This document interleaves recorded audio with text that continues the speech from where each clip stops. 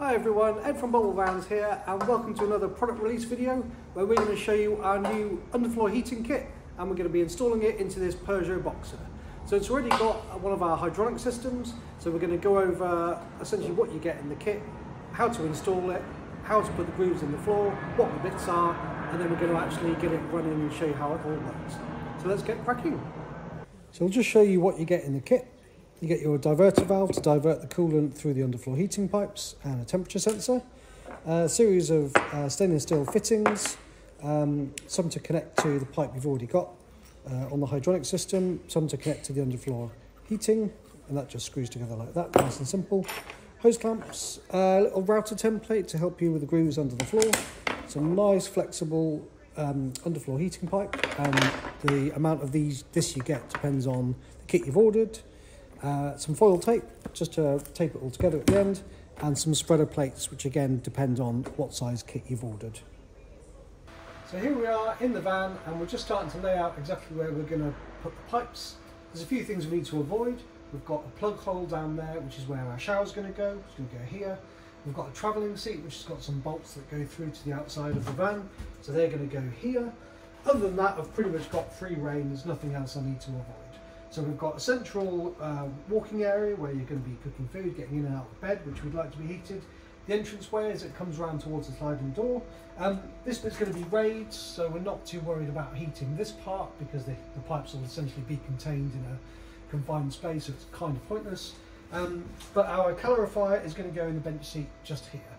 So we're going to partition it off just above the calorifier, so we'll get a decent amount of storage space. And then underneath we've got our water tank. And then we're also going to have the underfloor heating pipes running into this unit as well. So these are the aluminium plates that you get with the kit.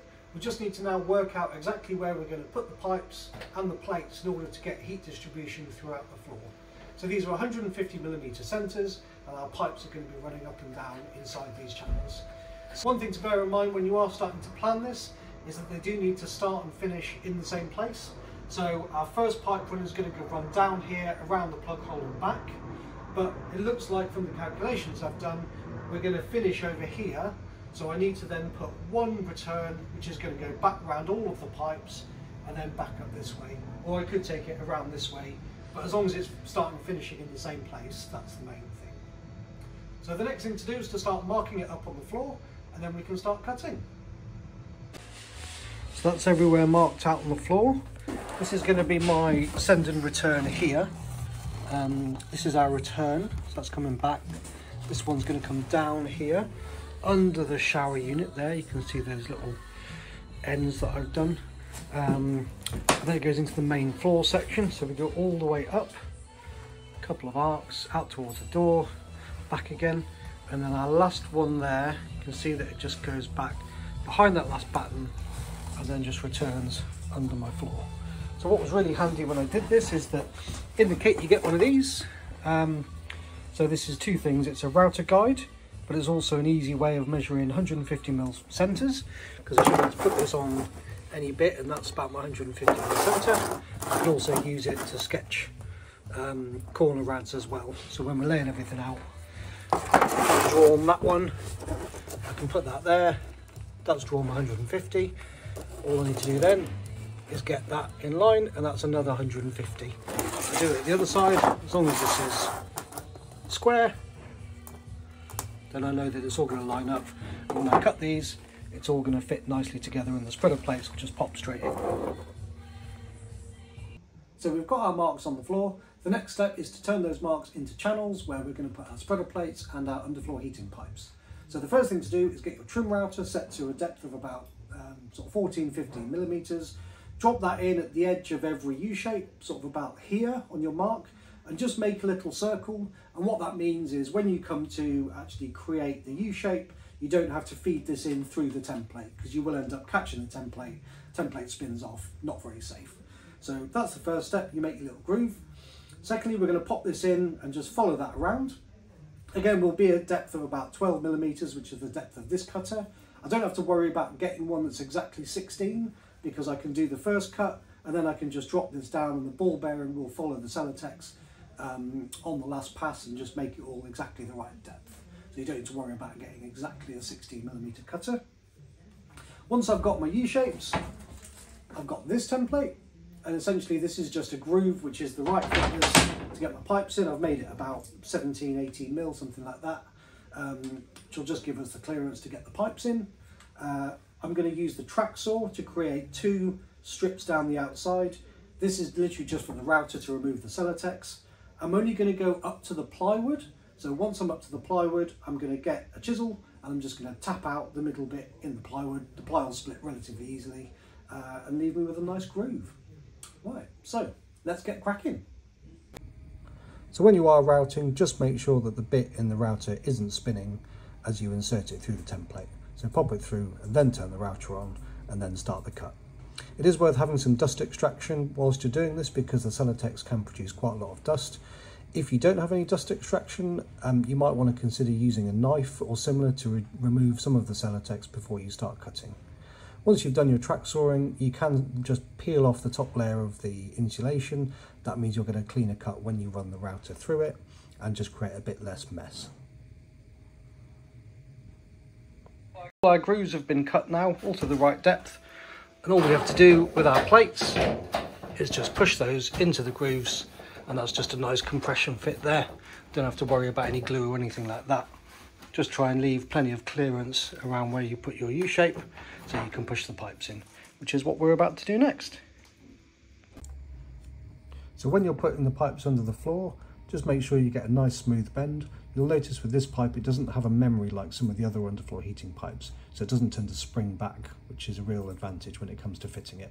You'll notice I did have to multi-tool the insulation a little bit wider in a couple of places. If you want to make your life a little bit easier, then you can cut the channels at more like 20 mil, and that'll just mean you don't need to adjust them like I had to. Just make sure there's no kinks when you do the bends and you've got a nice smooth flow. After the pipe's down, we start to put the foil tape on. This is just to conduct the heat from the pipe onto the spreader plates, just to get a bit more heat conduction, just using the foil tape that comes with the kit. The other thing I've done is just added this sensor. It's just taped to the underside of the spreader plate and just sits in the Celotex. That tells us the temperature of the floor, and that's what we'll use as feedback just to moderate the floor temperature.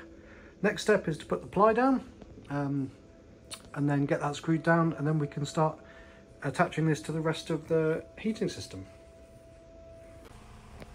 So we've just got everything mocked up inside the van to show you it all working.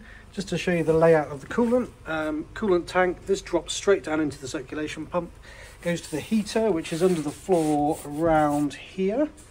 From there it comes back, it comes up through the floor into this blower box which is underneath the driver's seat. That's blowing forwards. The idea of this is that it's going to sort of heat the cab rather than heating anyone's feet directly, so just give a nice warmth sort of indirectly. The coolant pipes then go back down through the floor, they go all the way to the back of the van to the centre of the floor there where the second blower box is going to be. We don't know exactly where the pipes are going to be, so we haven't put those in yet, so there's no second blower box just yet. From then it comes back up this pipe, and then it comes into this valve. Now this valve is the one you get with the underfloor heating kit, and the idea is it sends the water either into the calorifier or alternatively through there into the floor. Through the floor and back, and it just essentially comes into a T. The T you can see under there. It's also the return from the calorifier goes into the T as well, and that comes back into the coolant tank. So that's your loop. On the controller, we've got our underfloor heating sensor which is plugged in there. Everything is normal. The only difference is we've added an extra connection here for the valve, so that's what's going to control the floor temperature. So we'll just start this up. So we'll turn the air and water heating on. And while that boots up, I'll show you the extra menus that we've got for the underfloor heating. So we can press the off button, we hold that down for a few seconds. It comes up with some options, so we can set the temperature of the floor. So normally you'd want that about somewhere between 30 and 36, something like that. The hysteresis, essentially that's the temperature at which the valve opens and closes. So we're going to have the valve open until it gets to 36, and it's allowed to drop by 1 degree before the valve opens to let more water into the floor. So normally 2 or 3 degrees is fine on that. There we go. Press the menu button to store that, and then when we go back to our underfloor heating button, turn that on. We can see that the heat light has come on, and that means that this valve, when our coolant comes back again, instead of it going into the water tank, it's going to be going under the floor. Now the benefits of that are obviously the floor heating, but also it means that if your tank is cold, it's not going to have to heat up the water in the tank before it starts to heat up the air. So it does mean the blower boxes should come on a little bit quickly, a bit more quickly. So one thing you can do with hydronic systems is add things like towel rails. Now there are companies out there that do hydronic systems that do towel rails. All they do is they tee off the coolant line and they limit the flow, and essentially it means that your towel rail, if you let it, will get to 80 or 85 degrees, which is not particularly safe.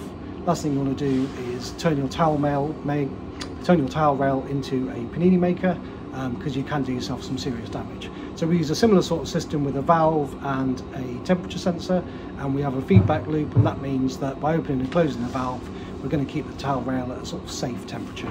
So if you are interested in that, then do give us a shout, because it's a really nice addition to have in your van. So we've been running for about 6 minutes now. You can see that the return pipe there is quite hot, but the one going into the tank has really got no heat in it at all. The one underneath it, which is sending the heat under the floor, that is really, really hot. So that's starting to send the hot temperature, hot coolant under the floor through those send and return pipes. Just so you can tell it's a real test, I forgot to add a pipe so that any water can sort of expand up the pipe, and it's dribbled out all over the wood. So yeah, just to show you the tank is actually full.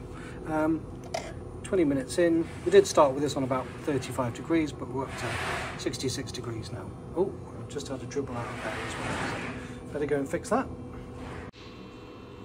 So now we're 19 minutes in. You can see that those spreader plates have worked really effectively, spreading the heat out through the floor.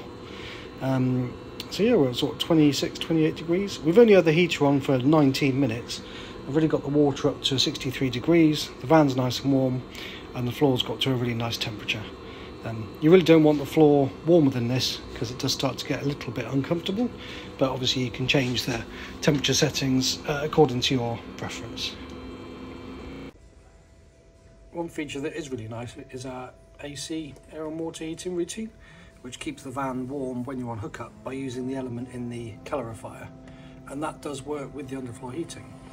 So you can hear that I've just turned it on. It's just starting to circulate the coolant, and our blower box is turned on because the temperature in the van's a bit low. And then as soon as we've got some hot coolant pumped around, that's turned on the valve, and we're actually going to send that coolant underneath the floor. But if it detects that the coolant temperature drops, it'll then divert the valve back through the tank to reheat the coolant, and keep doing that until the floor is warmed up. So a really nice little feature for when you're on a hookup, that you can use someone else's electricity rather than burning your own diesel. So I hope that's been useful. If you are looking at going to colder climates in your van, living in it year round, or ski seasons, that sort of thing, having a heated floor to step onto when you wake up would be an absolutely fantastic addition to your van. If you've got any questions, then info@bobilvans.co.uk, or pick up the phone and give us a ring. We'd be happy to answer any questions you've got, or drop them into the comments below. Okay, enjoy your van build.